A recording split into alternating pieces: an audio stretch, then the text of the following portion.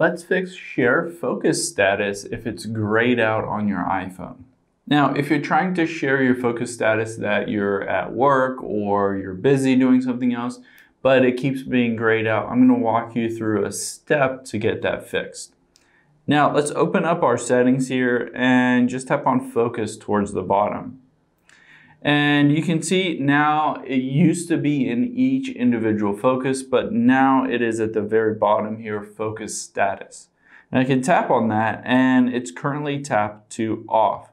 So at the very top, I want to toggle that on, and that gives me the ability to turn it on or off in any of these different focus modes. So I can toggle these on or off, but at the very top, that needs to be toggled on for me to be able to control those. Now, if that's still not working, it's still grayed out. The next thing that we can do is hop out of here and tap on your name at the very top, and then we'll tap on iCloud. And then we will tap on iCloud Drive.